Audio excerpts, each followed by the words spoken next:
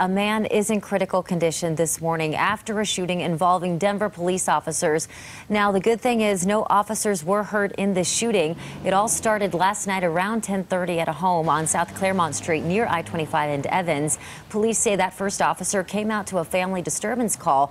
When the officer arrived, that's when he heard shots fired inside that home. A shooting then occurred involving that officer, and a man did go to the hospital. Now, we hope to get more information from Denver police on exactly what happened and what led up to those shots fired.